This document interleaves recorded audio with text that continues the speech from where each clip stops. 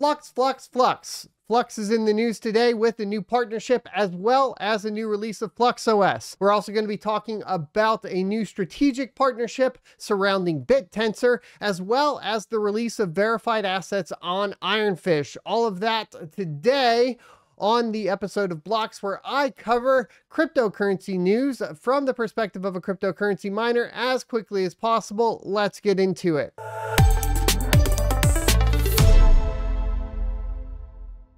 Bittensor has established a strategic partnership with Cerberus, an AI hardware and software company. This collaboration has led to the development of the BTLM model, a 3B model designed to achieve accuracy and seamless inference with extended sequence lengths. The BTLM model has been integrated into the Bittensor network, and its performance data will be shared in the coming days. Bittensor has successfully executed the world's first incentivized pre-training using GPT-2 on their testnet. Incentivized pre-training is aimed at democratizing access to computational resources for AI model development.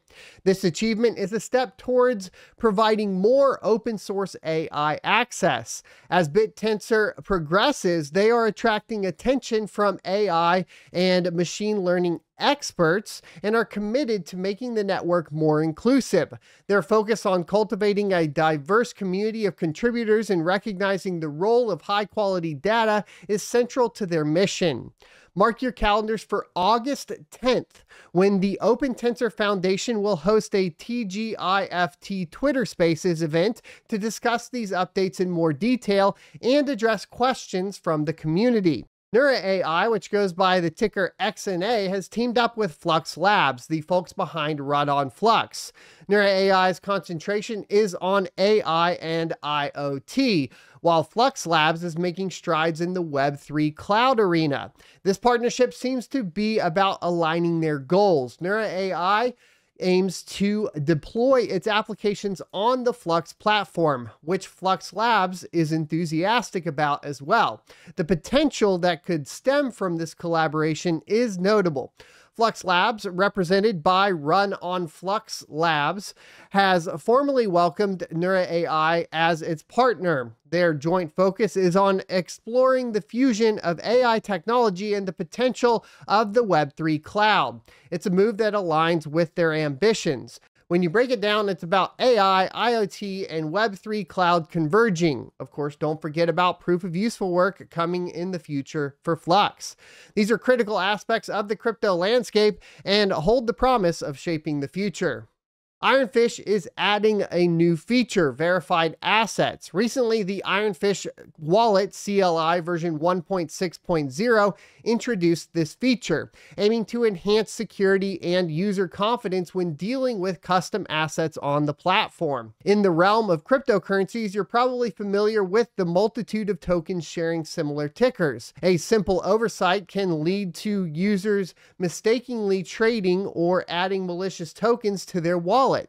Verified assets aims to mitigate this risk and provide a layer of protection. IronFish's verified assets feature functions similarly to how other wallets offer security guardrails. This helps users by notifying them if they're interacting with a verified asset. Imagine seeing a green check mark next to the Iron ticker.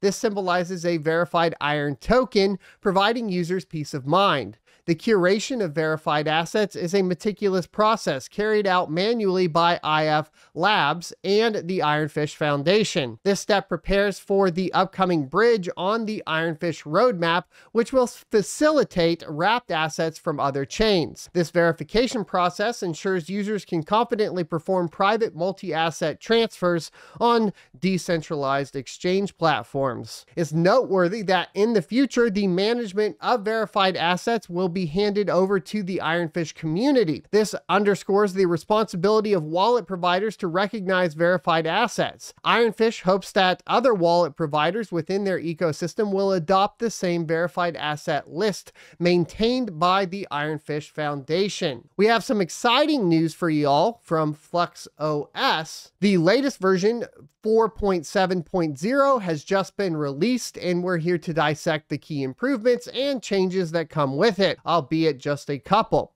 The new version boasts significant improvements in the realm of application message requests. The FluxOS developers have been hard at work to enhance this crucial aspect of the user experience. With refined messaging requests, you can expect smoother communication and interactions with the FluxOS environment. Beyond the highlighted changes, FluxOS version 4.7.0 brings along a slew of other minor improvements and fixes. While these might not grab the spotlight, they collectively contribute to a more seamless and stable user experience. These enhancements underline FluxOS's commitment to refining their operating system, ensuring that users have a polished and glitch-free experience. So that covers all of the news today. It's pretty short and sweet. That being said, Flux continues to impress with the amount of partnerships it has across the cryptocurrency sphere, and it is interesting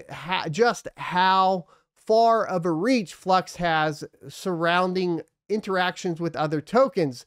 This is kind of uncommon across most of it. Other projects that maybe have done this have been like Komodo in the past, and a lot of that has to do, of course, with the ZIL core team and the wallet integrations over there. Either way, it's never a bad thing to see blockchains cooperating together, and I hope we see more of that in the future.